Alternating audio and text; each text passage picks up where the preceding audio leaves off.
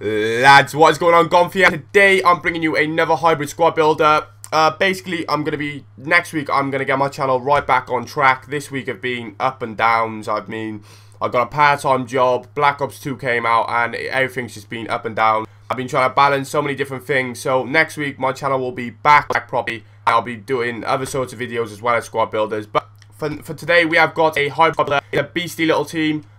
It's a mix of Russian players, Spanish league player, and the rest of Premiership, but it's still a quality team. I'm going to get straight into it. So in goal, first off, we've got our first inform. It's going to be Igor Akinfeev. I'm sure that's how you pronounce his name. This guy puts his life on the line. He saved me in so many games. I mean, I'm going to tell you about something else a little bit more further on in the video, but this guy saved me so many times. I mean, 90 reflexes, 89 diving. You can see what I'm talking about, but one-on-one, he seemed to get exposed one-on-one so many times where my defense was just... I'll tell you more about it in a minute, but he was there to save me every single time, and I got so much respect for this guy. He's such a beast keeper. I'll definitely be using him again. He is nothing but recommended. Look at his stats. He's even got an 82 kick as well, so he can, you know, having a good kick on a keeper is brilliant because you can set the strikers off. Good handling, good positioning, good speed, good reflexes, and amazing diving. So his stats are really good. He's definitely worth 53k, lads. And he was just brilliant. Centre back then, first off, we have got this guy, Marcano. This is where the problem started. I chucked him in for chemistry, and because I thought, you know what, he looks decent. 74 defending, 70 pace, 72 pass, and 71 heading for a silver card. Looks very, very good. Nah, this guy wasn't very promising at all. He was just leaving me exposed every time. I'm not sure if it was his work rate. I'm not sure what it was, but his balance was terrible. He just didn't seem like he could defend. He just lost his head, and I do not recommend him. I did not enjoy using this guy. I mean, you look at him, you think he's Spanish and he's in the Russian league. You can make immense hybrids. Lads, I don't recommend this guy. You can give him a try, but he will leave you wide open, trust me. Next to him, we had someone who was trying to make up for the mistakes made by him, and that is Antonio Ferreira. Decent defender because obviously he's got the 81 pace and he's Brazilian in the Russian league, so that's another... You can build millions of hybrids out of it.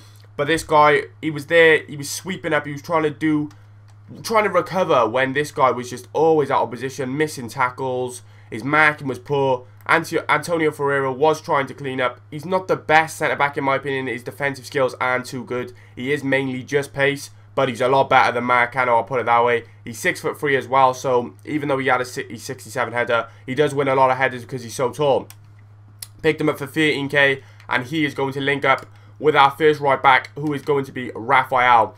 Nothing but respect for this guy. He is a tank, in my opinion.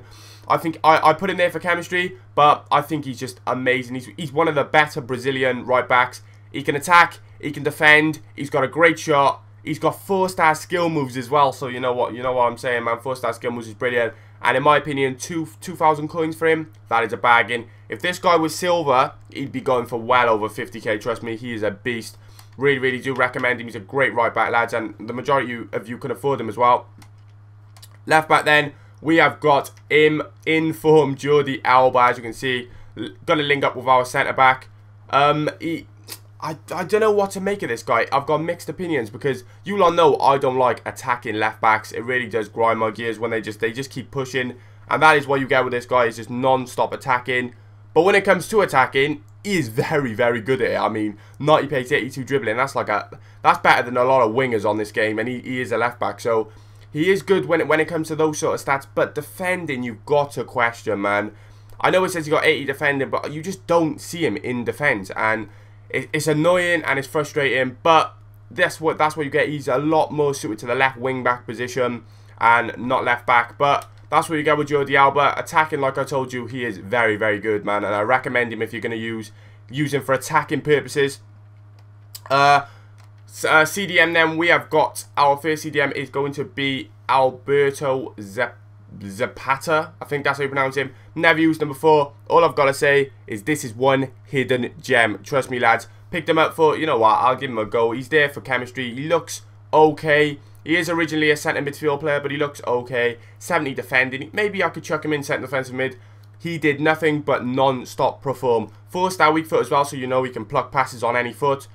71 pace, but he's a CDM. 70 defending, which is great. He's strong. He's got a 75 pass, so he can pluck a pass out. And he's got 4-star skills, 4-star weak foot as well, lads, which is always a plus. I picked him up for 4k, and he was definitely worth it. He's a silver card as well, so you know what?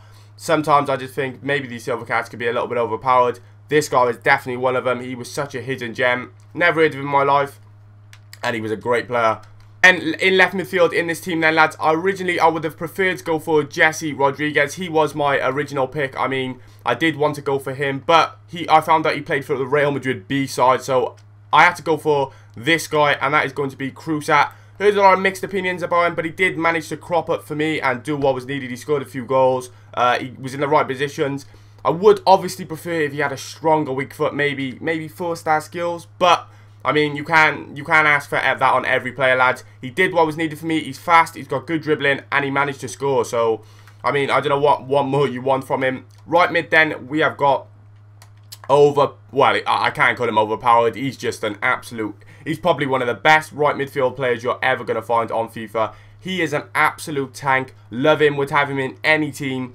5-star skills, 4-star weak foot. Spoke about him so much more in the past, but lads, you already know how good he is. 86 dribbling, 83 pace, and he does everything. Cuts inside on his left foot, and he's absolute insane. All I can do is recommend him. He is the perfect right mid or right wing player for 9,000 coins, trust me. Centre attacking mid then, lads, we have got Juan Mata. Probably one of my favourite players in this team. I just think he's incredible. I loved his right wing version, which was the informed version. His centre attacking midfield version is just as good. 83 pace, 87 dribbling, 80 pass. He can pluck a pass. He's got a great shot on him. He's got 4-star skills. He's one of the most agile, sort of balanced players. It's so hard to get him off the ball when he's wiggling around and stuff. The ball seems to stick to his foot.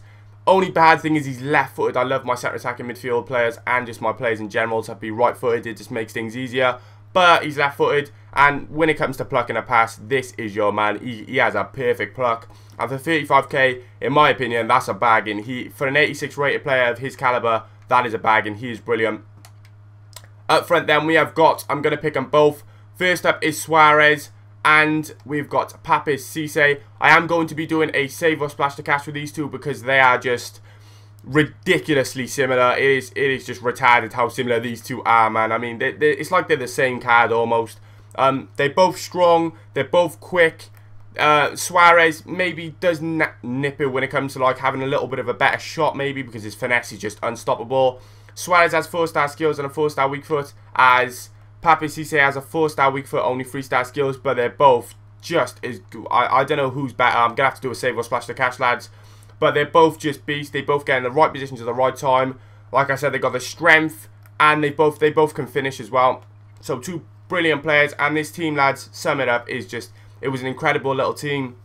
Really did, you know, I just thought I'll try some of these Russian League players and some of these Spanish players out, and in the end I managed to just come up with this team, and it was a good team. So lads, once again, I hope you've enjoyed. Like I said, I'm going to be trying to get my channel back on track next week, but I hope you've enjoyed anyway, and I'll leave you with some goals. I'll speak to you next time. Peace.